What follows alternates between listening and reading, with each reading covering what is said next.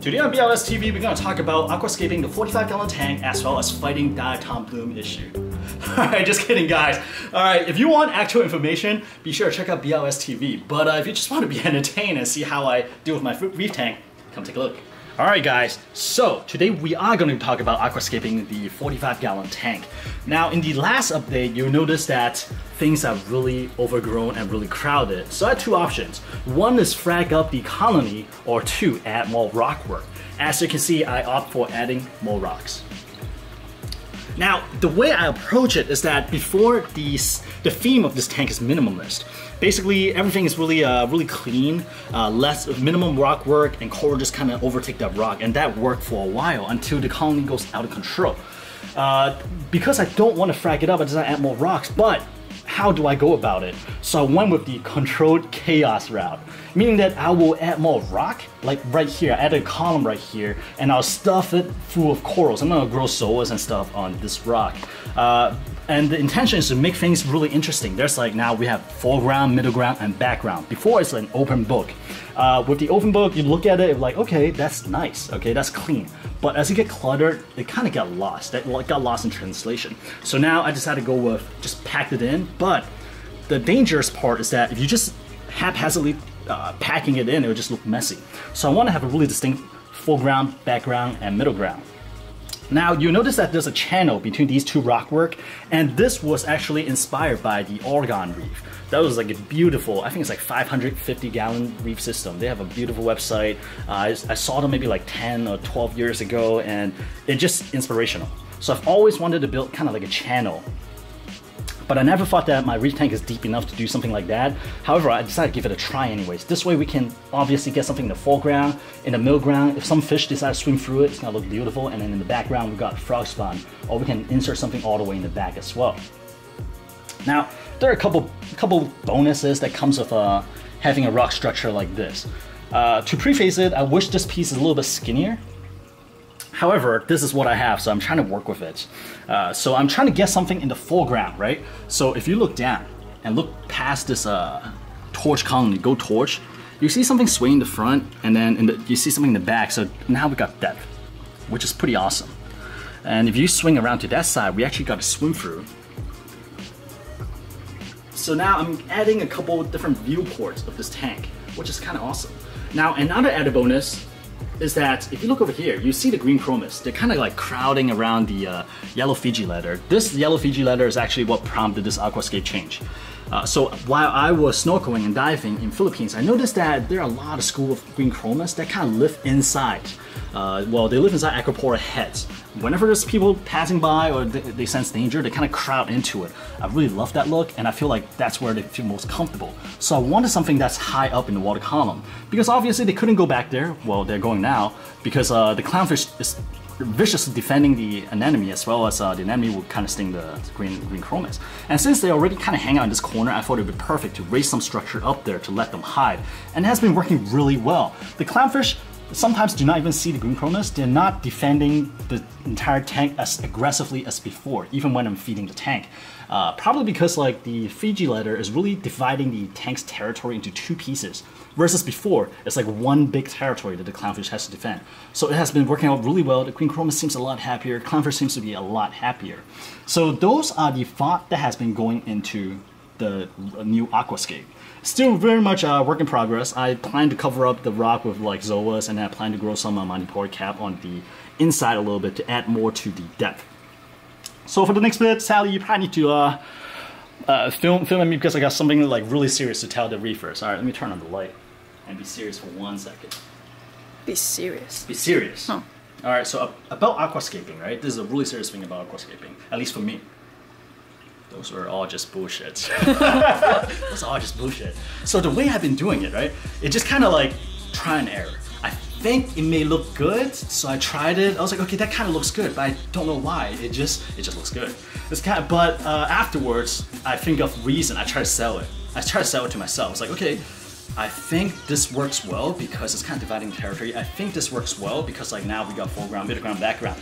It's kind of like, I'm a designer, right? UI, UX, and then web designer. So sometimes I'll do design because it looks nice visually, but I cannot at that time pinpoint exactly why until I sit down and look at it and try to reason with myself. It's like, oh, I think this worked because of this, because of this, because of that. So I guess that is one way to do aquascape or even approaching design. It's not the smartest way. I know like they're genius designers like Sally behind the camera right here who can be like, I know this is gonna look good because of this reason. But sometimes I just have to like play around things a little bit, and when I get it, I try to understand like, oh, why does it work? And can I kind of build on it and go somewhere, even push it a little bit more? So that's my approach to aquascape. Lots of trial and error. And then once I find something that I think, oh, it may work, and I try to convince myself, does it work? If I can convince myself, then I think, okay, maybe that is a good design, then let's go with it and see how much I can push it. So that's a little bit of truth. Nobody, well, at least I'm not like an aquascape genius. I just kind of put things together, try and error. I was like, okay, I think that looks good. All right, let's see if I can sell it to myself. But there are a lot of great aquascaper out there that can just like put things together. And I wish that I can get to one of their level in the future. All right, well with that said, let's take a look at the second issue, which you guys have probably all noticed. Look on the sand beds. We got a diatom bloom. It's either diatom or dino algae. And you also notice a bunch of new cleanup crew is really due for a refresh because it has been a while. But Sally has to go, she's tired. So this part, you get me. Yay. So guys, say goodbye to Sally. Bye. All right, Reefers, now that Sally's out of the house, let's talk about something a little bit dirtier. So, like we showed you a little bit earlier, we have a dusting of algae on the sand bed. Now, sometimes it gets kind of hard to identify just with our eyes what this is, but I am guessing that this is diatom. Now, there's a chance that this may be dino algae as well, but the telltale sign of dino is that there will be air bubble trap in there and it'll be stringy, they'll be like floating up. But the fact that this is kind of like a light dusting on the sand makes me believe that this may be diatom. However, if you ask 10 reefers to try to identify what kind of algae this is, they'll probably give you 11 different answers. You can go online, go on some forums, or just run a Google search on like identifying between diatoms and dino algae, and you see in like a forum thread, everybody telling the original poster something different. The only sure way to really identify it seems to be putting it under a microscope, which I do not have. So, because I feel like this is probably diatom, I'm going to treat it like diatom. Either way, it does not matter because my approach towards treating either diatom or dino algae is the same. The beginning step is always the same, so I'll go ahead and treat it. Now, before we go into treatment, I want to tell you a little bit about how I think this came about. So, starting around July, my life got really busy because of my travel schedule. I went to Philippines in August, and I came back briefly, and I went to Hong Kong again. So I did not have a lot of time with to deal with maintenance, which normally is okay. However, what is not okay is that I did not notice that my RDI unit's DI resin has been exhausted for a long time. So I think probably, if I have to guess, probably back in May or June, the TDS out of the produced water was measuring 1. So I have been using water that's measuring at TDS 1 for a couple months already. So I think at some point it reached the breaking point in terms of like the silicates it brought into the tank.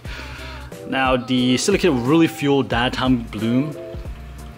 So I think all these excess silica has been like locked up in the system. Not to mention I made a huge mistake before I went on my trip. So let me show you my sump. So before I left in July or August, I noticed that sump was really dirty. There's like hair algae, all kind of nasties in here, and the chaeto's not doing too well because the chaeto got all those like lower form algae growth on it, so it's blocking all the light, it's floating, it's just a mess. So before I left, I made the smart decision to turn down the light from, normally I run 10 hours, I turned down to 4 hours, right? I was like, all right, let me just let the refrigerant chill out. After I get back, I'll deal with it. So I turned down to 4 hours. I never turned it back up. So what ended up happening is that after I came back, right, I was like, wait a minute, the refrigerant looks so clean. What happened? It was cleaning like this. It was like bare, right? It's like bare wall, and the chaeto just sat. It's like a tiny clump. What ended up happening is that the algae in the display tank outcompeted the ones in the sump. So if you actually look up here, you see that there's some algae on the gyres, and it was a lot of hair algae. There's still some remnants on the rocks. I'll swing over here. You see that there's like a little hair algae here, there's like a little bubble algae cluster right there. There used to be a little bit more hair algae on the rack as well. So I was like, oh, what's going on? The things are not looking good. So I think what happened is that due to the light schedule, the algae in the display tank outcompeted the ones in the sump, right? So it's kind of like a transfer everything over here. So in order to combat this, first thing, like I mentioned, I switch over, I cleaned, well, I didn't clean that. I kind of cleaned out the sump a little bit. I changed out the DI cartridge of our DI units about, I think, like 3 weeks ago, so that now TDS is measuring 0. So that's the equipment side. Okay, I'm using good water now. But in terms of biological side, I have not refreshed my cleanup crew in at least a year, so I had like almost no snails left. So I went to my local fish store, Fantastic. They got great price on cleanup crew. Actually, you know what? I'm gonna let Pat Smokey tell you guys about it. So take it away, Pat Smokey. Hey, thanks, Future Moki. So yeah, I just finished shopping at Fantastic, awesome fish store, but let me show you what I got. So I picked up 14 mixed match snails. Basically, it's Mexican turbos, Astrias, and then a few margaritas. So I'm hoping that these guys will keep the glass and the rock relatively clean. Now, the margarita snails is usually come from a little bit colder water, so we'll see how they do. I still have 2 or 3 in my tank that have been there for a couple months, so they seems to be okay. So we will see how this batch does. To keep the sand bed clean, I got 20 Caribbean seraph snails. Now, I know the Caribbean because the shell is a little bit darker. The Florida ones has the white shell, but for the most part, I feel like they do the same thing. And I see that 1 or 2, actually a couple of them actually got barnacles on their shell, so they're actually pretty cool. And finally, in order to make sure the sand bed is completely turned over, I actually got a sand sifter starfish for the very first time in the hobby. I've never tried these guys before. A lot of you guys really like them. So I was able to get this guy's about 3 inches, and the owner, Paul of Fantastic, was able to pull one of these guys out from the display tank for me, and this guy has been in the tank for quite a few months already, so he should do alright in the tank. While there, I also picked up some snails for Sally's nano tank. We got a couple of Mexican turbos and margarita snails, as well as a few seraphs. So Fantastic of Frederick's quickly becoming one of my go-to fish store because of the price and the quality. I'll give you some examples. Like firefish, they're selling them for like $5. Yellow Watchman Goby, $8. Troca snails, normally online is like $2.50 or $3. They're selling for $2. Astrias, I think it's like 69 cents each or 68 cents, I forget. But the price is just ridiculous, and the critters are healthy. So I find myself going back there more and more. And what's special about this time is that I actually met one of you guys. I forgot your username off the top of my head, but you know who you are. Really nice meeting you there. Alright, with that said, I'm going to turn this back to Future Moki. Alright, thank you, Pat Smokey. Welcome back. So it has been about 2.5 days, and you see that the 20 the 20 Caribbean seraph snails adjusting pretty well. They're digging in, they're making a difference. You notice that in my previous video, the sand bed is like red here. It's just getting a little bit crusty.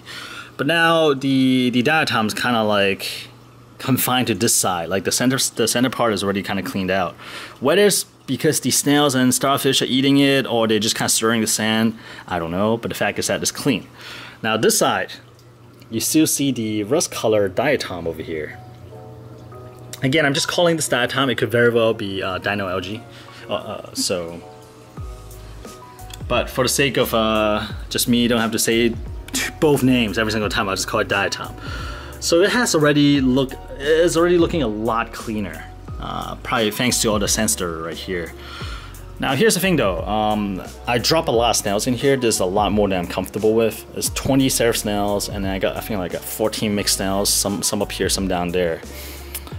So I think like once things are under control, I'm gonna slowly pull some of the snails out and either put it in the drop-off tank or give it to fellow reefers, just so that they're not starving.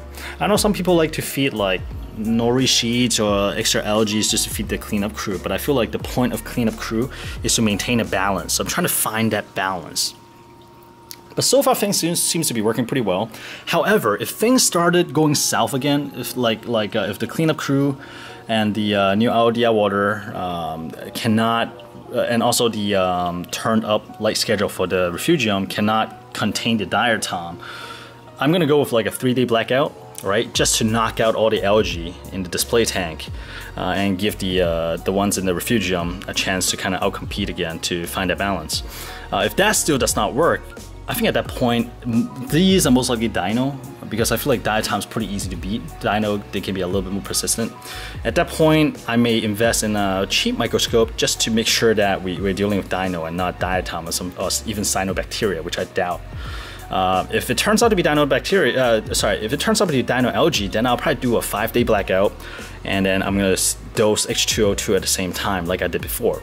So if you look back to my older video, I think a year and a half ago, I had a pretty serious Dino outbreak, but we were able to beat it, right? We were able to beat it. So I'm not worried at all. If we beat it once, we can beat it again, so I'm totally not worried. Diatoms, I feel like it's pretty easy to beat as long as the husbandry is good, which mine has been terrible. That's why we have this outbreak. Dino's a little bit tougher, but still totally beatable. So I'm gonna do an update on this tank every 2 weeks, and I'm gonna keep you guys posted on what's been going on. So this time I just kind of like clean up my eggs, clean out the DI filter of our DI unit, turn up the refugium lights hours to 8 hours now. I think I'm up to 8 hours. Introduce new macroalgae, right? So not just relying on Chaetos. So they have options, like see which one does better.